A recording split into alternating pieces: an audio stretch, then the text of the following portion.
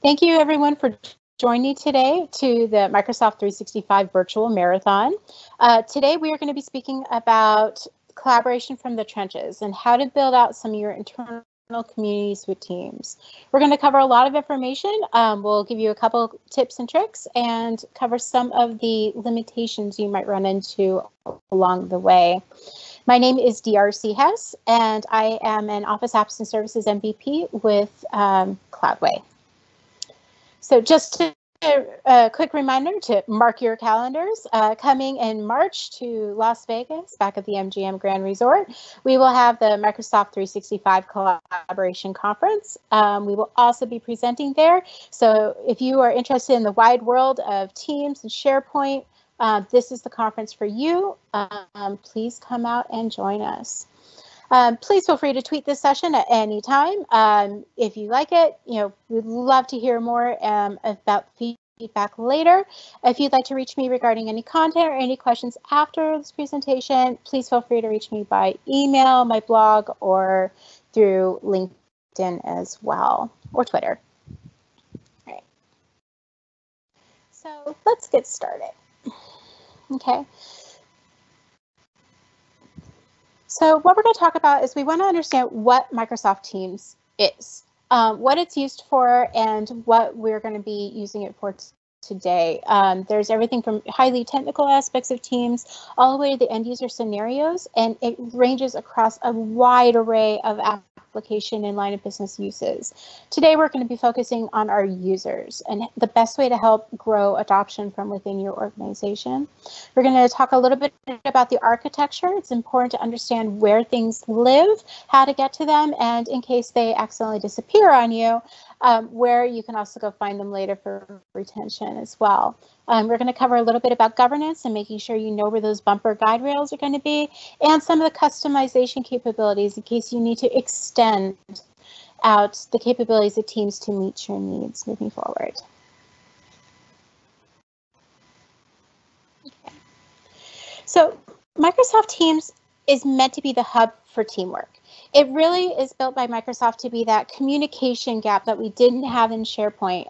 It allows us to collaborate in new ways through chat, through videos, through integrated Teams information.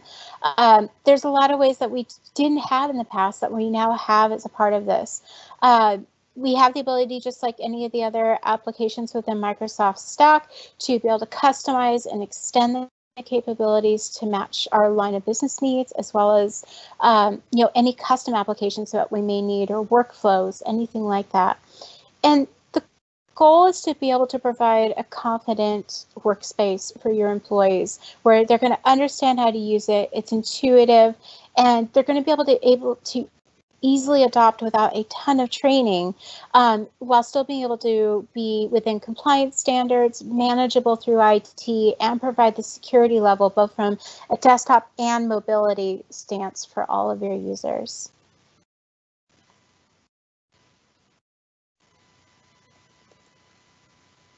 Okay. So there's 3 phases that are going to come into play when you're thinking about creating any internal community. 1, you have to understand how to get started and what your initial steps need to be. Then we're going to talk about how you experiment and the length of that experiment, who should be involved in it, and how you're going to think about that initial pilot program when you roll it out, and then how to scale that pilot program back out to the rest of your organization. So let's talk about getting started. Okay. There's 3 primary roles that I want you guys to think about whenever you are talking about technology in your organization. And this can apply to Teams very heavily, but it can apply to SharePoint or any other program that you're really trying to introduce into your organization.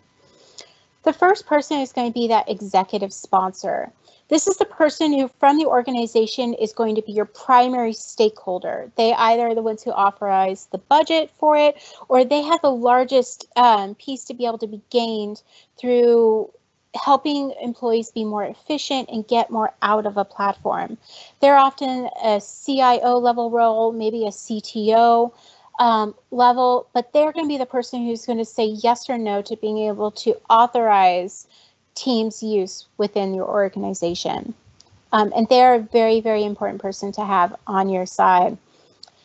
The next person that we want to talk about is your program manager, or kind of your mid-level stakeholder.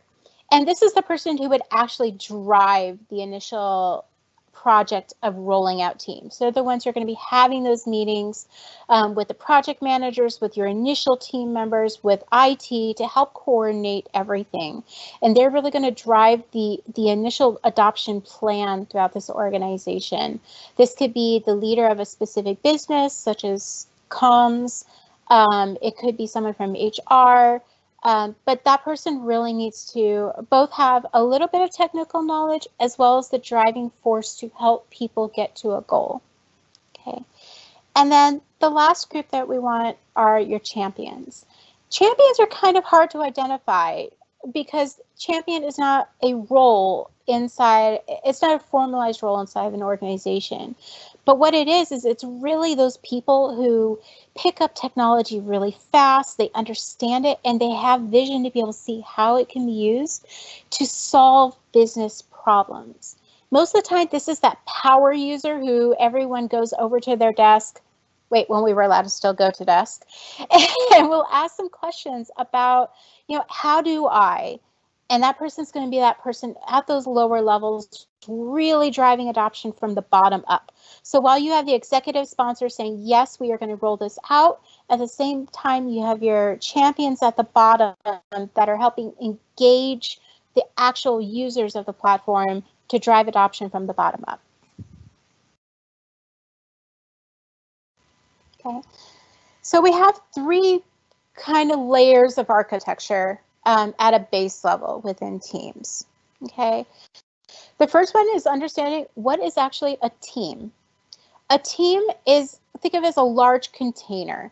It contains the ability to do chats. It contains the ability to hold meetings. It contains these things called channels within it. But it is that large container. Okay, it's a collection of people and tools used towards a common purpose. That is what a team is. And it gets more interesting when you're talking about which teams are using this team inside of that team and the team's nomenclature. But just understand that it is kind of that starting ground at the highest level of architecture that you're going to have within teams. Okay.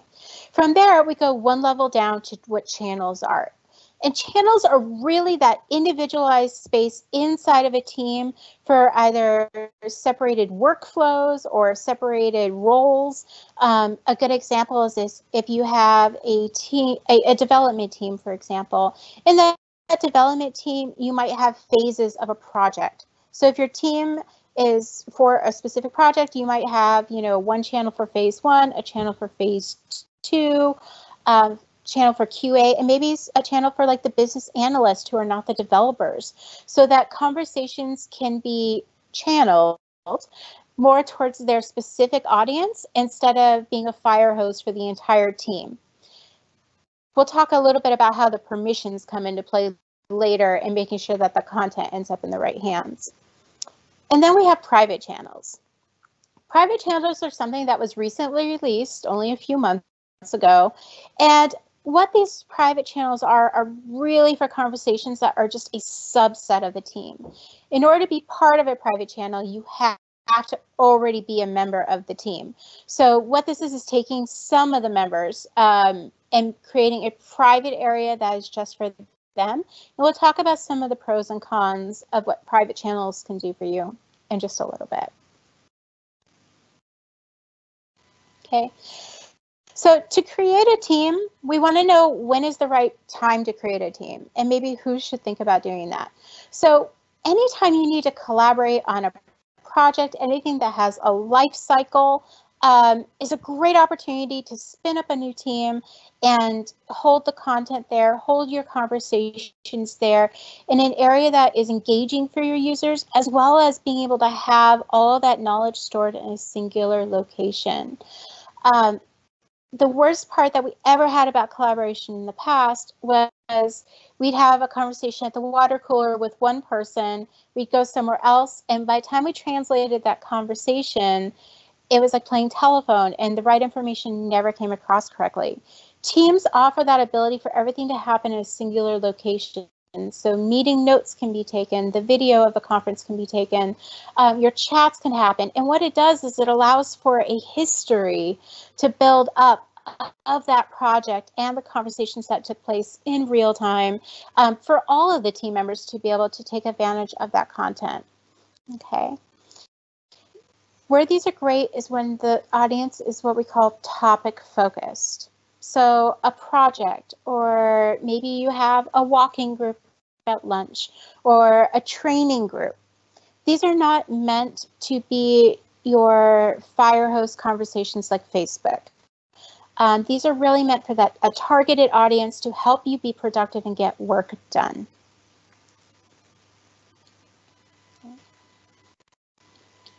Which brings us to, when should you create a channel? So you have your team, you have, we'll say 30 people in your team. Great. Where do you go from here?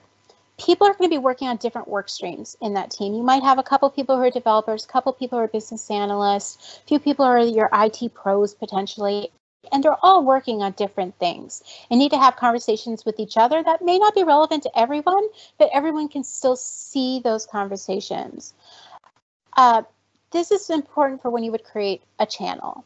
It's just segregating out the work streams into more manageable pieces. It's where you would actually get your work done. Okay. And our special snowflake, the private channels. So private channels, like we said, were introduced a few months ago. They were one of the highest recorded asks on user voice. Now, with great power comes great responsibility. And here's where you will have to make a vital decision within your organization, is to allow private channels or not. When you create a private channel, you get a couple extra things with it. You get a new site collection, an entirely separate site collection on the back to store all of your documents and your content. So when you would create a regular team, it provisions an Office 365 group, which means you get planner, you get, the email address, you get, your SharePoint site, you get all these things that come with it. But the private channel, you don't. You get that private area, and that is because it's a security layer. Because the way that teams work, when everybody is a team, the permissions are assigned at the team level. In order to break that apart to give you a private area, they literally have to create an entirely separate site collection container to be able to separate out your content based on those permissions. So when you go to archive it, the archive team will also archive the content from the private channel as well. So for the IT admins in the audience, you're going to be okay. But it is a little bit confusing. If you're a member of a team and you're also a member of that private channel, how to navigate the world going back and forth between the documents in one and the documents in another, and understanding the permission levels on those can be a little bit confusing. So you're just going to want to make sure that, hey, am I creating this private team for the right reasons, or is there enough content and enough conversations happening that maybe I should create a private team instead of a private channel? Just things to consider as you guys move forward. So with any rollout, trying to decide what goes first is always going to be a priority. And it's a recommendation that you create a few types of teams first to help you get started. And these become kind of your pilot teams. You're learning, testing out things, and slowly rolling it out before you just let it loose to the wild of the organization. So for the recommended teams that I would recommend you create from scratch would be the getting to know teams. This would kind of become a training area later on. How do I get started? How do I log in? Can I use the web app? Do I need to log in with my phone? Is the authentication different? How do I create a meeting? Those basic kind of feature related conversations and questions that users are going to have, you as administrators might have as well. And it's a way to help you guys gain initial feedback on things that might become an issue with the organization when you roll it out, so that you can be proactive and be able to address those things as you guys start your rollouts later. The second team I want you to think about is a team's implementation. And this is going to be the actual team that you're getting together to actually create that team's rollout project. So maybe your initial developers, if they're creating line of business applications, those stakeholders that we talked about, your early adopters, maybe those, first few champions. Those are going to be the people we want inside of that team, because the strategy and planning and thinking about your security and compliance, how you're going to engage the business and the change management scenarios. That is a great opportunity for that team to be used to hold those conversations and be able to locate them later for use when you're ready to implement. Okay. Third one is going to be teamwork champions. This one is kind of the third one created after you initially get, what you want your security to be and what you want your governance to be. Because then what you're going to do is you're going to teach these champions, these power users who are just amazing within your organization, the best practices. You're going to teach them what those guide rails are and how Teams is to be used within your organization to drive adoption and fix business processes. Okay. They're also the group that you want to be able to gather feedback and support from. Some of these bullet points, they align with what you would be channels within that team. Ways to help get feedback from people. Figure out who your program leads are. How are these champions going to report things back?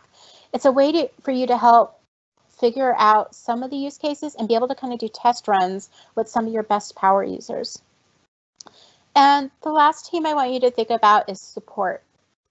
And the reason why I say support should be a team is because you have to train people from help desk on how to support teams when users have questions.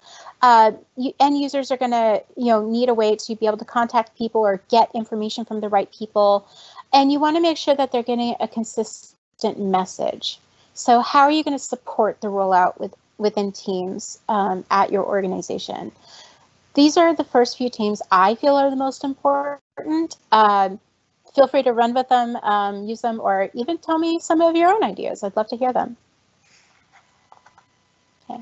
So now that you've defined, what your teams are, what a team and a channel and a private team and private channel are, now it's time to actually start your experiment. And your experiment really is that driving force where we are going to start implementing this within your organization. So there's about 6 steps to start thinking about in this. And hopefully you'll be having these conversations within those first 4 teams that you created.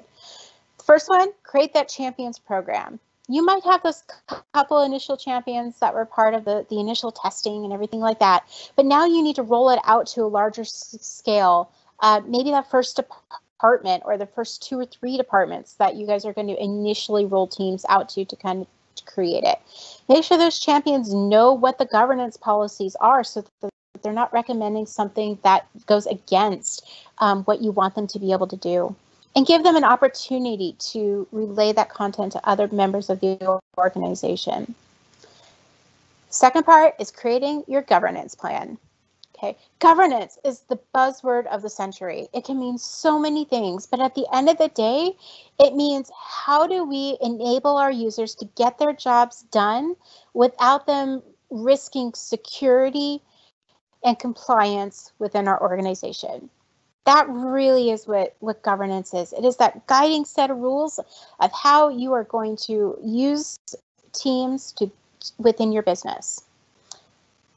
We'll talk a little bit about what you can do to create a governance plan and who should be a part of it and how you can have a living governance site within your organization that can help you kind of move forward with some of those questions. Third way is define your use cases. Why are you rolling out Teams? Is it to replace a calling feature? Is it to replace a line of business system that you already had? Is it because Microsoft is getting rid of Skype for Business and you just need to move to the newest version of whatever you're using for voice and meetings? What are your use cases? Because if you don't know what you're going to use it for, then you don't know how to help users and guide users towards an outcome. What do you want to achieve? Okay. Number 4 is who are your early adopters? Generally, your early adopters are going to be those champions. They also could be people who are just really good at being the we'll call it the test rabbit in this case. They are really good at just having things thrown at them and being able to figure it out and figure out even new ways to use things. They are a great group to initially roll things out to, because they usually provide great feedback that you can use for the scaling of this platform later on. Okay. And speaking of feedback, how are you going to get feedback back from users? Do you want to do it through the team? Are you going to set up a Microsoft form to elicit feedback and have it go to a list? Are you going to have, weekly office hour calls? Determine the best way on how to get feedback, and know that people enter feedback in different ways. If it's a 15-step form, they're probably not going to spend the time to do it. If you want real feedback, provide different areas and different ways to get that feedback back from your users, and make sure that you're not just taking feedback from just management or just end users. You really want to make sure the feedback you receive is all around experiences. Okay. And the last one is making sure that you get your support staff on board. Like anything that we roll out to organizations, if you can't support it afterwards, then there's a problem. So make sure that whoever your support staff is, that they're trained in teams, that they understand different scenarios that quite often happen. They may even have a checklist of some of those things to be able to understand what they are, like some of maybe the limits within teams, so that people, if they call and say I have a problem, they're already potentially going to have to know the answer or at least know where to look to find it. Okay. So what is involved in a champions program? Okay. One of the things that we've used in the past at different organizations, and you can go about it 2 different ways, is you can create a team site within SharePoint, and you can share information there, or you can create a team if you have less than the specific team limits. You can add all of those members to a team, and they can kind of talk and gather feedback from each other there. Or if you find that you have a very large organization, say 70,000 people in a pharmaceutical company, this is where you might also bring in Yammer as an example for the Champions program.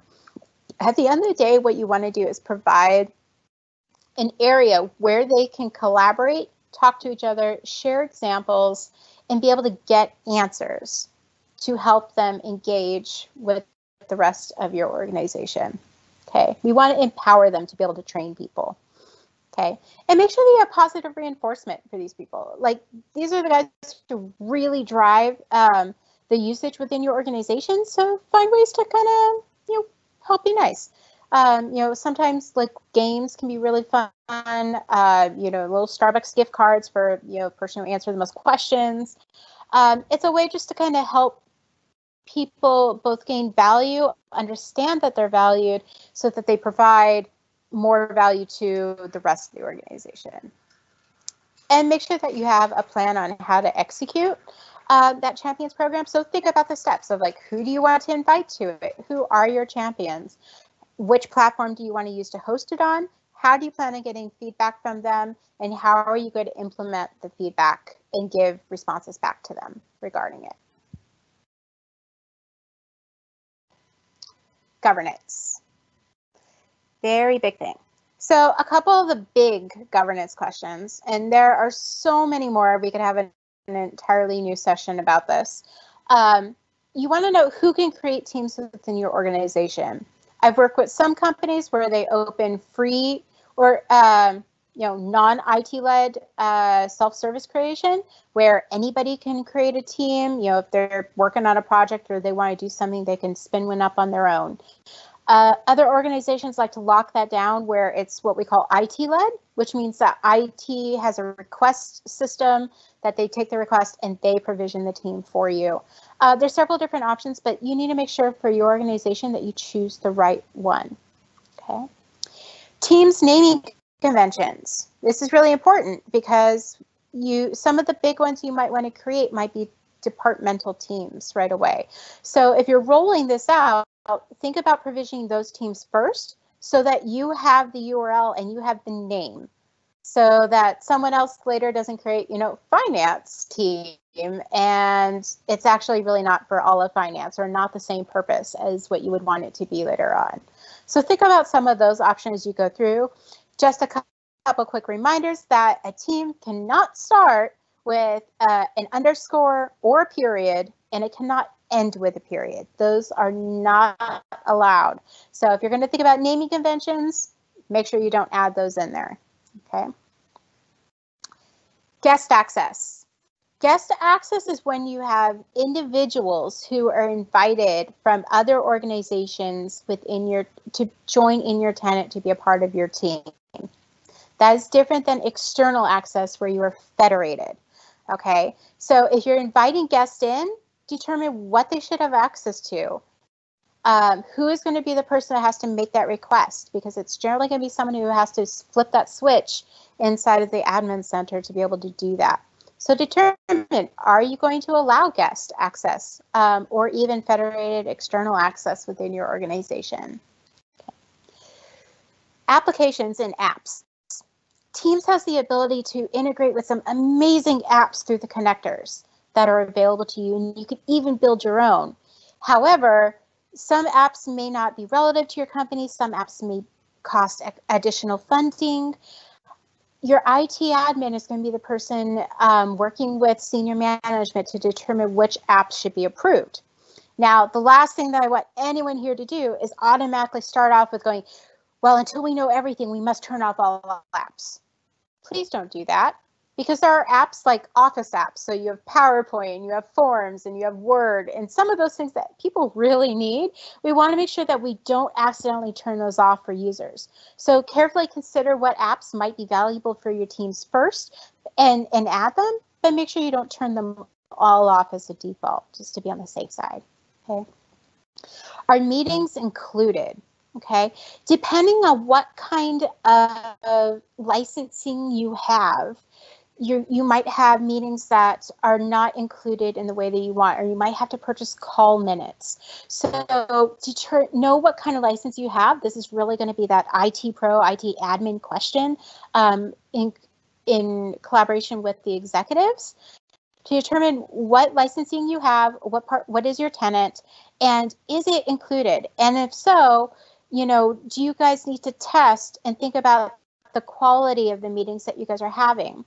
What you'll often find, especially like right now when everyone has to go remote, is that you're starting to run into issues with bandwidth. Do you have enough bandwidth to hold the meeting in the first place, or to have that call, or to be able to add video? Now that custom backgrounds are allowed inside of Teams, that requires a specific level of bandwidth to be able to take advantage of that functionality. So think about some of the things that are directly related to your infrastructure as well in this, in order to be able to support it. Are your laptops updated? I'll tell you, I was on a forum the other day, and someone was using a Windows 7 laptop and wondering why they couldn't use Teams. Make sure that your IT admins, and you as a business user are informed about what you need to be able to make certain functionality work, including your infrastructure, not just the platform itself. Okay. And the last piece of the governance I really want you to think about is the length of this experiment. So you're rolling out Teams. That's great. You've chosen your first maybe 3 departments to roll it out to and really gain feedback and test it and find the best answers. Is there anything you need to adjust? That can't roll on for a year. And that really needs to be a defined time frame before you say, okay, now we are going to expand it and roll it out to the rest of our organization. So define it and define what your goals are. What do you want to get out of that period of time before you start scaling it out to everyone? Okay. So what guest access are? We talked about this just a little bit. So guest access is enabled in the Teams admin center. You have to be at least a Teams admin to be able to do it. You can also be a global admin. They can be granted access to existing teams or channels within Microsoft Teams. Again, these are specific users. This is not a give access to people from a domain like anyone from Microsoft. This is individual users, okay?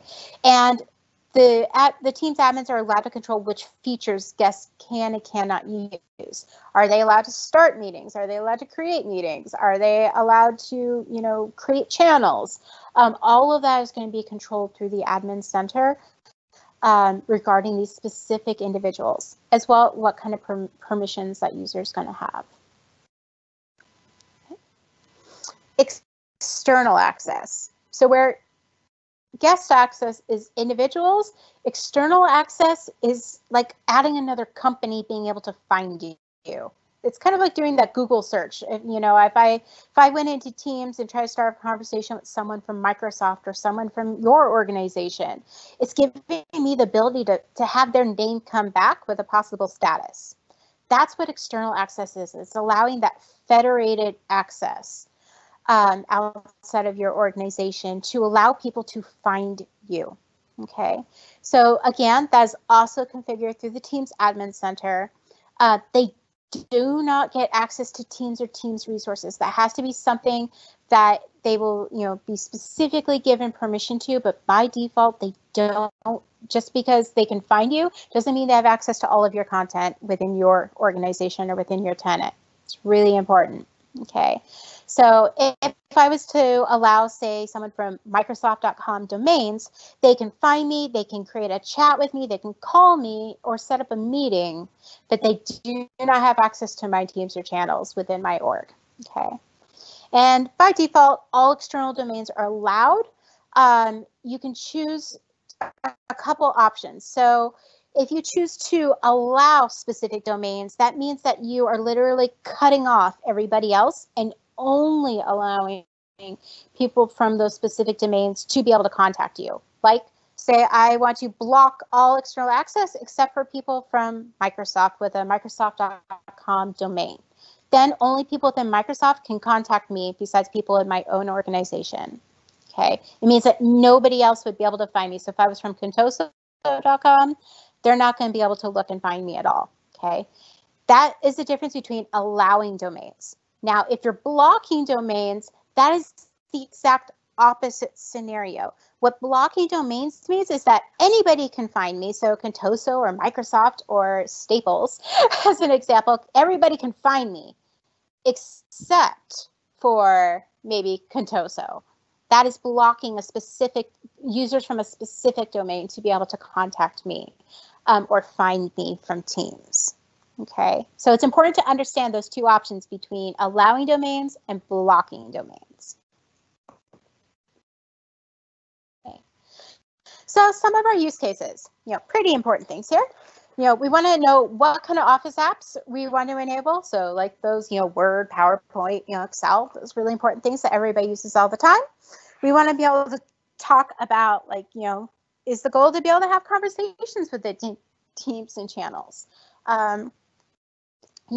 Is the ability to talk to each other one of those use cases we want to be able to cover? Do you want to determine if you want to have pinned apps to a specific area? Pinned apps could be, what you see on that left-hand side of Teams.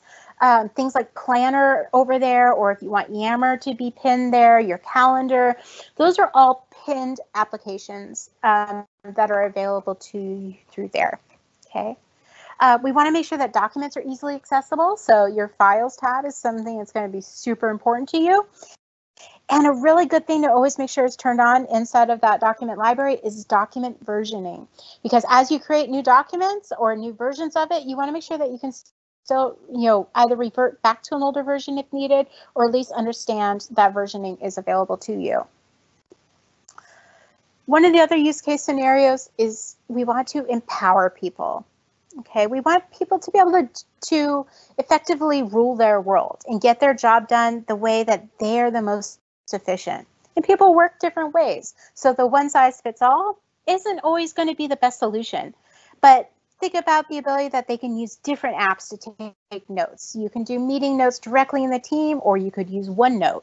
If I want to have I can do a one-on-one chat. I could chat, invite the entire channel to it. I could use a call instead.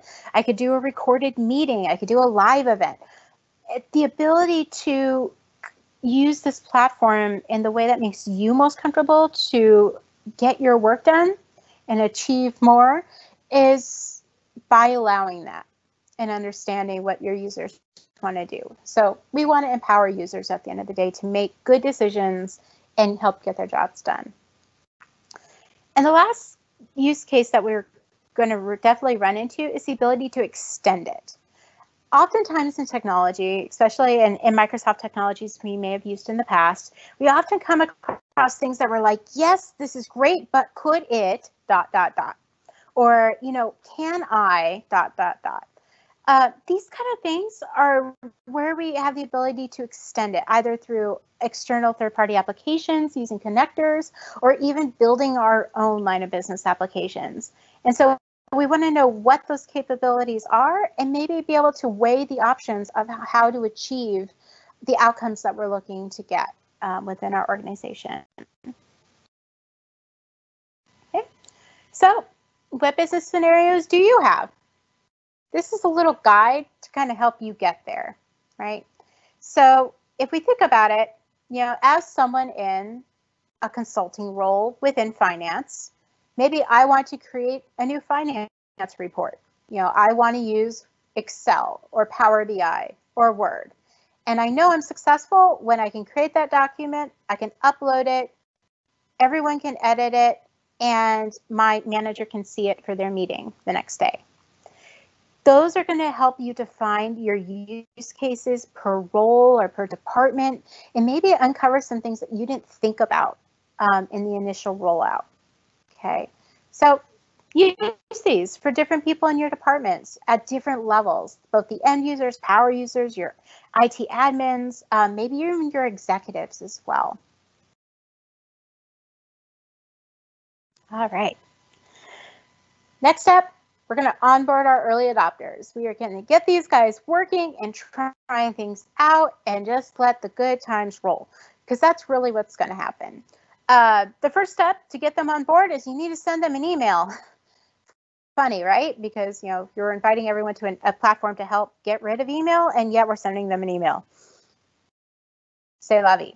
But you have to invite them into the community, because just because you roll teams out doesn't mean people know how to get to it or even find it or open it or even know what teams they're a part of. So we want to make sure they get that email invitation. We're going to invite them into there. A good thing to do is hold a host kickoff. So just like any project, you'd have a kickoff call with everyone. Have a kickoff with your early adopters. Explain why you guys are rolling out teams, why it's important, how you want people to help you make the organization successful with the rollout of this platform within the org. Okay.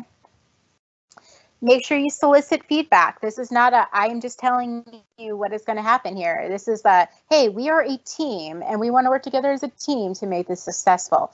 Make sure that they feel like they have buy-in, because they do. They're the ones who are helping drive the adoption. So we want to make sure that you have them with the tools that they need to succeed, the information on how everything works, and the guidelines from the governance plan on what rules they have to stay in line in as they're moving forward. And then just make sure to touch base with them periodically and make sure if they've got questions, they have a way to get those answered. Some of the things that you can do would be one, having a living governance site on a SharePoint site, with generic how-tos, questions, documents, maybe some videos that you took. Another way is by hosting a weekly office hours call. Maybe 1 hour a week, you just open it up to anybody in the org and say, hey, does anyone have questions? This is your time for me to personally come help you and figure things out. It's a way to help gauge feedback in a non-formal process that makes people feel comfortable and engaged. Okay, talk about some of those feedback channels. So, funny part about teams, right? If you have under 5,000 people, it's okay to use a single team for it. Now, teams limits did just get raised to 10,000. So that is a new number that is out. So if it's under 10,000 people now, you can technically have them be a member of a team and you can solicit feedback that way. What happens if you have an org over that 10,000? I apologize now, but you're probably going to want to look for another application. In this case, most likely Yammer. And the reason why is there are member limits on how many members a team can have. There are not those limits currently on Yammer. So while this is a Teams presentation, know that there are other options to help you achieve specific goals that you may not be able to do at this time within Teams itself. Okay. So your support staff, what are some of the things that they need to know, right? I've included a couple resources here. You can, get this deck later and be able to go click on them. But the most important thing is they need to have a foundation in Microsoft Teams. They need to understand basic functionality and configuration.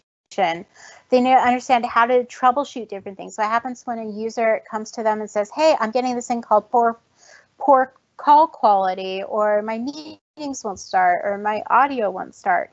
How do you work through those different things that are available to them? There is a known set of issues that are out there regarding Teams. It's always great to go check on there and see if someone from the product team already knows about it. There's webinars out there, and then there's also even a course if you want to be able to help send your IT admins out and they can study and then also take the new IT administrator exam for Teams, the MS 700 exam. So there's a lot of capabilities at different levels to help get your support staff up to speed and also keep them in the loop as time moves on. Okay. And the next step we have is to scale Teams out. So we've already talked about how you get started. We've talked about your experiment and that initial rollout to a limited audience. What are some of the things to think about as we bring it out to the rest of the organization? Okay, we want to define our outcomes. Notice I didn't say use cases. By this point, you already know what your use cases are. By this point, you want to know what you need to achieve. Okay, from both an organizational standpoint, cultural, individual, and tangible capability.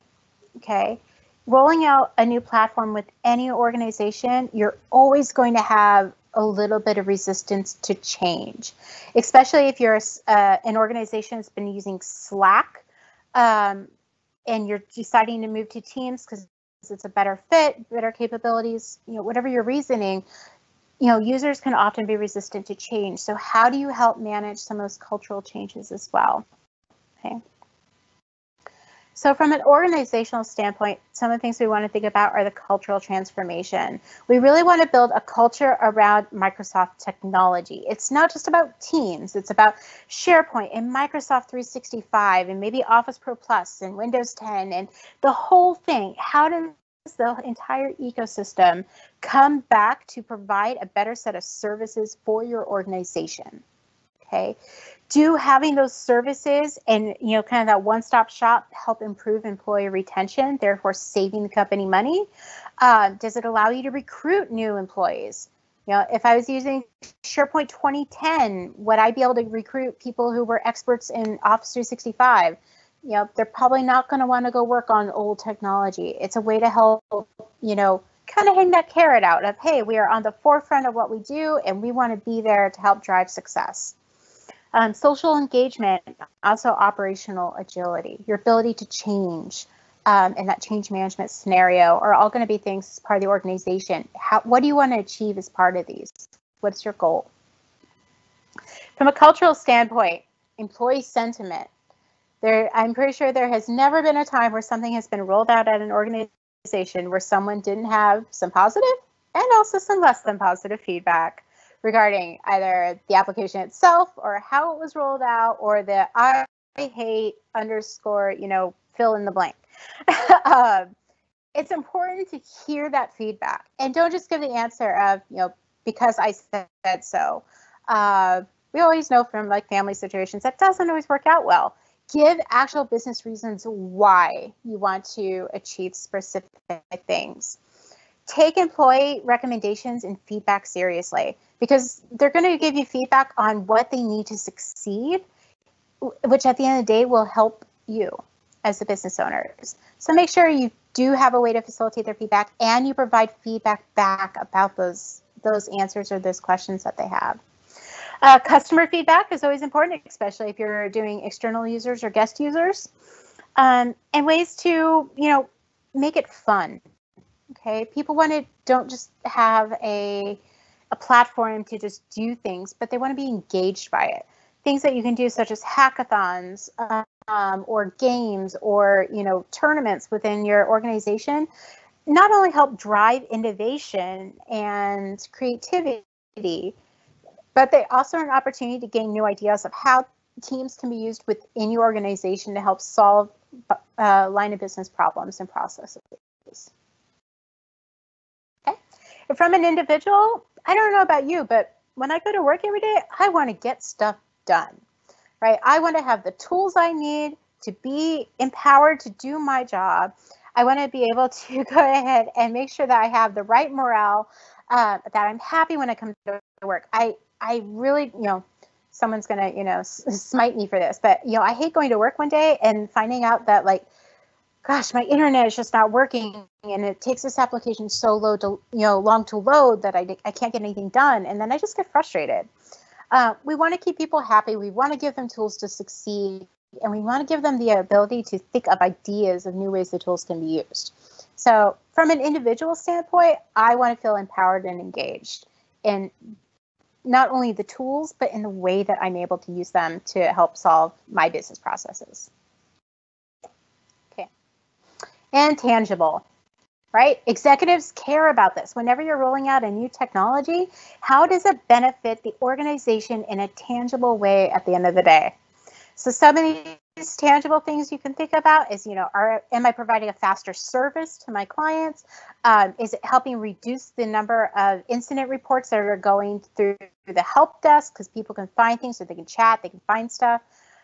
What are the cost savings? Is it because, hey, I don't have to pay for Skype for Business on-premises servers anymore, or I'm not paying for GoToMeeting or Zoom or another application. This is already licensed, so I'm getting an actual physical, tangible cost savings from implementing Teams in my organization. Are you using it to help generate revenue through like new marketing campaigns or ideas? Did it simplify any kind of processes for me by doing it? And can I get rid of some of my old systems that I have? What can this replace? Lots of potential options here to kind of help people, get through it. So some organizations, well, I'm not going to say some, pretty much every organization out there has had to go through this within the last couple months. Good timing, right? So remote workers. I myself am a remote worker. I've been a remote worker for the last probably 5 or 6 years of my career. So when all these changes happened, it wasn't new to me. I had already figured out those processes. But a lot of companies aren't there. And it's a very difficult thing when you've been going into an office for years to all of a sudden not have support in the same way that you were used to, or have to adjust your world to working in new ways that are possible, including rolling out Teams sometimes in a very fast manner. Okay.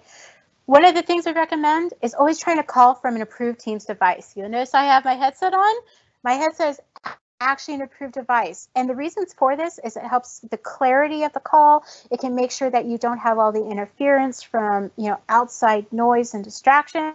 For instance, I have a very large gray cat at my feet that I'm sure would be meowing in about 5 seconds to come say hi to all of you. And I wouldn't want that being heard over, over the org.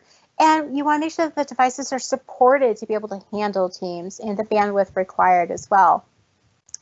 Use things like Office Pro Plus to be able to co-author your documents in real time. You can do that inside of Teams, even on a meeting, especially being able to now separate out into a second window with that pop-out window capability. Being able to work together in the same ways that you would sit next to each other in an office are really valuable to you now, if you know how to use them. Make sure to send praise to each other.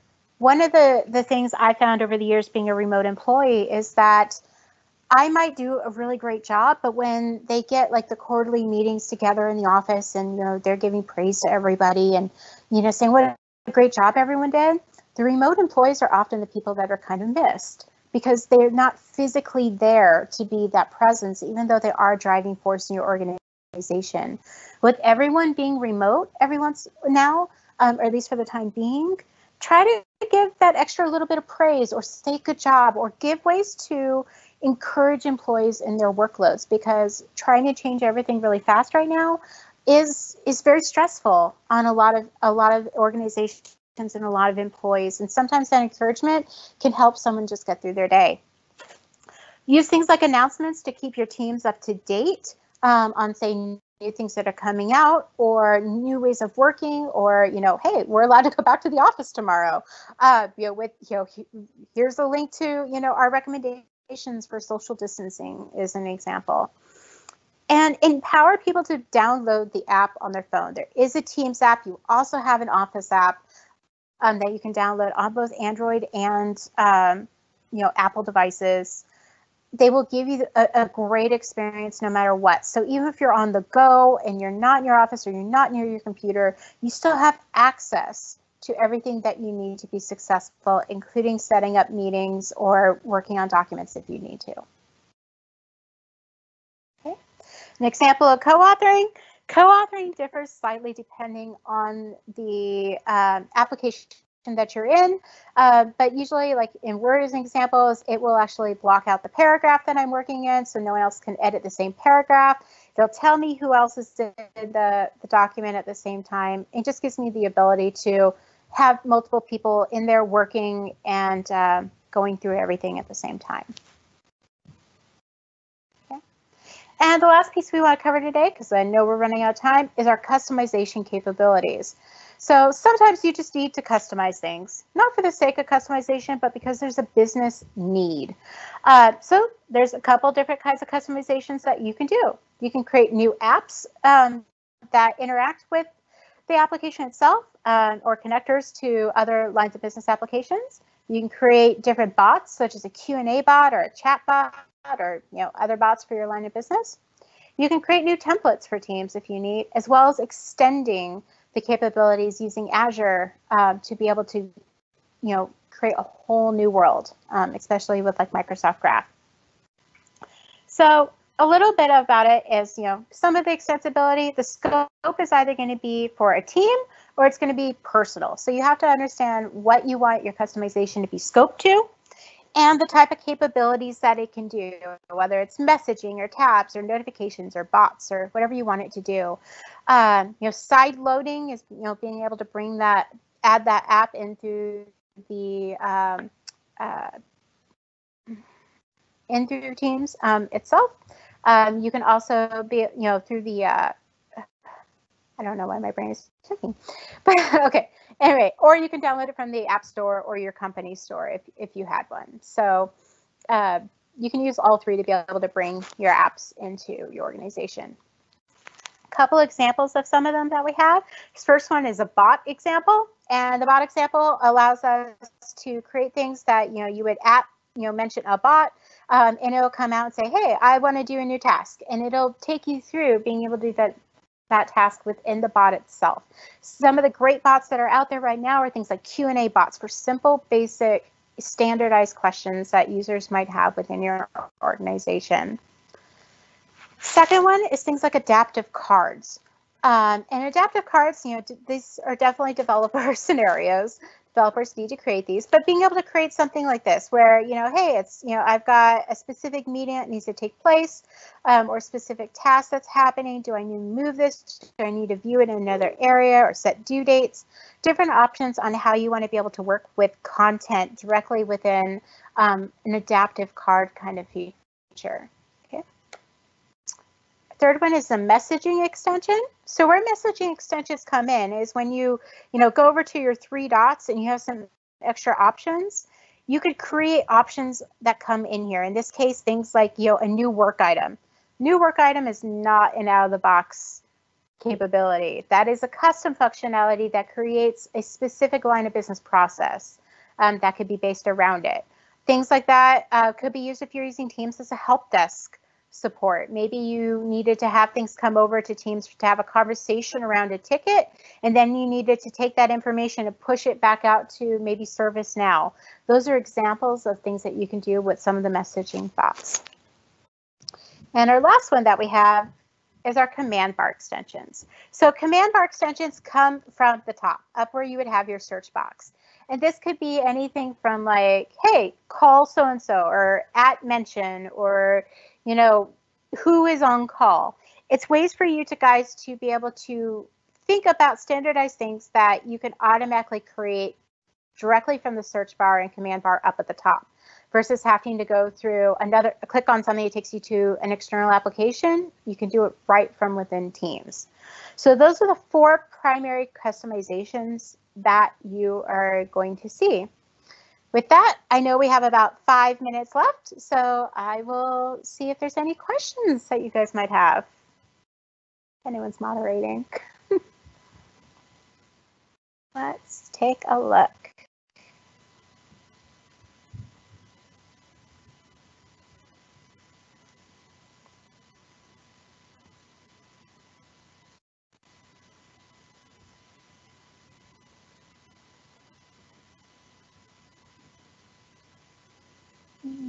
No questions?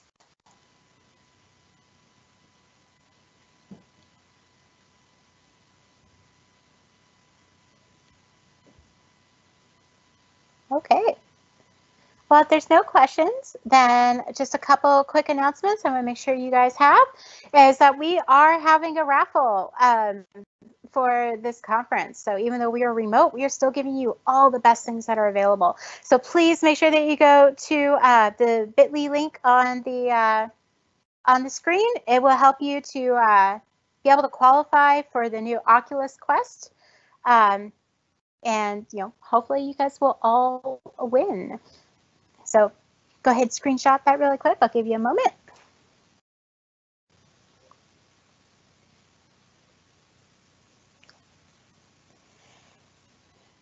And the last thing we want to do is thank all of our sponsors for today. So thank you to Proficient and AvePoint and Affirma and Tygraph and all of the companies who help make these conferences for us.